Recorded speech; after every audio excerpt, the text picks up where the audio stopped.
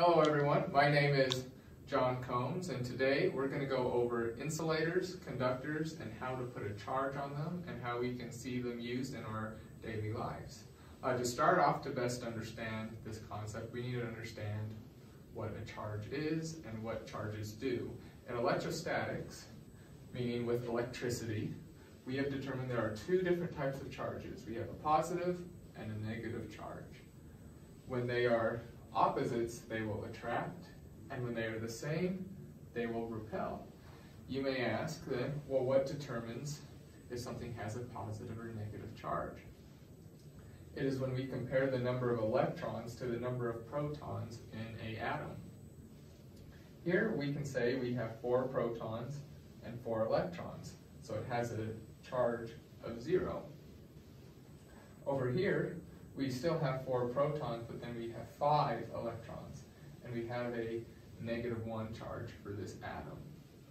So from what you can tell from this picture, it is the electrons that will determine the charge. If we have more electrons than protons, we'll have negative charge. If we have less electrons than protons, we'll have a positive charge.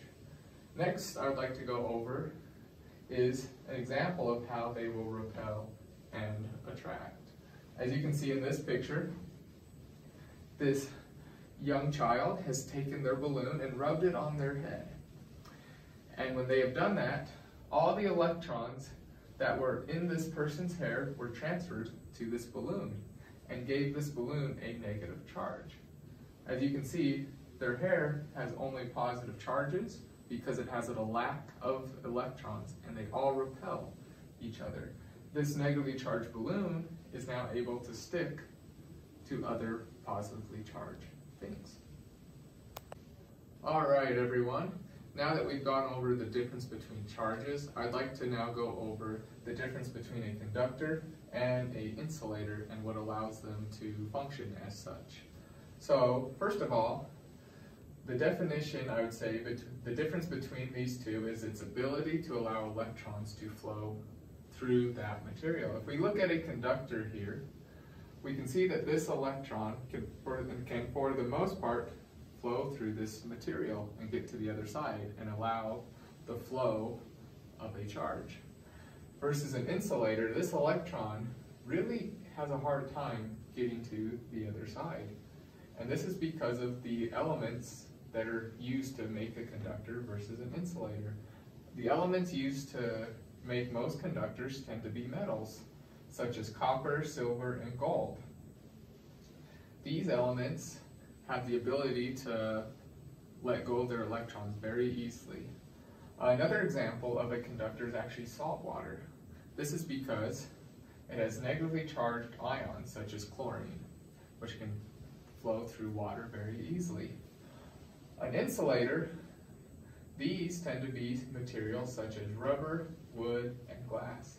These types of materials hold on to their electrons very tightly, and they have a hard time receiving electrons and letting go of their electrons.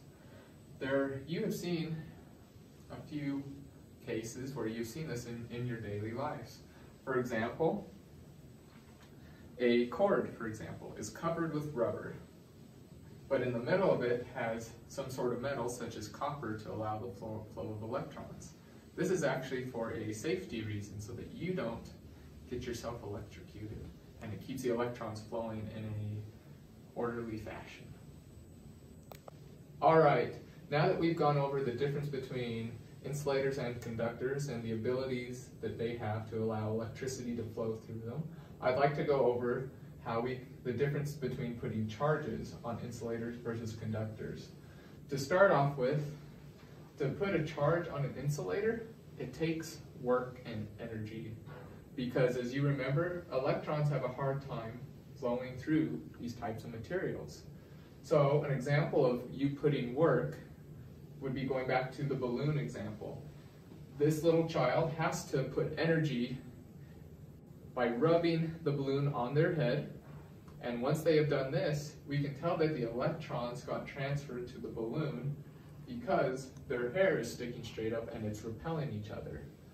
So the main thing I'd like you to focus on this is that it takes energy and work to charge insulators. because they don't allow the flow of electrons. Conductors, on the other hand, to be able to put a charge on a conductor, all you need to do is bring a charged object and touch the conductor, and as you can see, it allows that negative charge to be put on this conductor. And this is because electrons flow easily through conductors, so they're able to accept charges very, very easily. The next type of way to put charges is something called induction. This is an example of induction. We will bring two conductors together, and then we will bring a charged object close by. We don't touch it, but we just bring it close by. And as you can see, it pulls these negative charges over, and because of this positive charge, it attracts them. And then once these negative charges are over, we can separate the two, and now this object has a negative charge and a positive charge. An example of real life for induction is actually wireless cell phone chargers. Your wireless cell phone charger never actually touches the battery or the phone itself, but is done through this same example. It brings a charge nearby, and inside your phone, science beyond me, you get your phone charged. Anyway, I hope you enjoyed this video and learned the difference between insulators and conductors and how to charge them, and hopefully this will help you in your class. Have a great day.